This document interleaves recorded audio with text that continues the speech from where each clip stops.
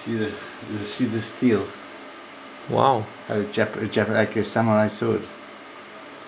This is from Patrick. This is my father's. Really? Yes. Your father's? Yes. Was he a soldier in the army? No, he was the sheriff of Newcastle.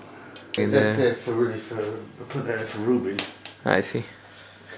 What else have we got? There's a gun there. Maybe I'll look through here.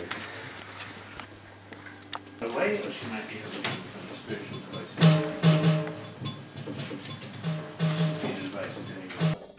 And there were some wonderful things like that he had no self-concern. For example, I remember once when he used to wear his robes before he shed his robes, and we were walking down Oxford Street for some reason together in London, which is the main street in London, and there was a derelict alcoholic lying in the gutter, literally in the gutter, with the traffic sort of avoiding him. And Trungpa, fully robed, lay down beside him and sort of tapped him on the shoulder, lying down in the road.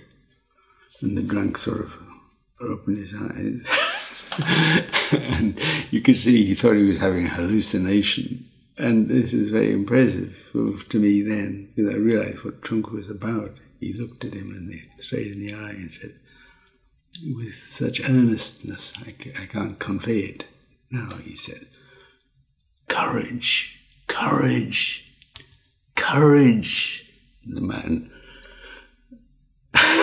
looked at this Tibetan Lama. This was, of course, in the 60s when you don't have Tibetan Lama. There was no Tibetan Lamas in England, but maybe just two, or something. It was very, very rare.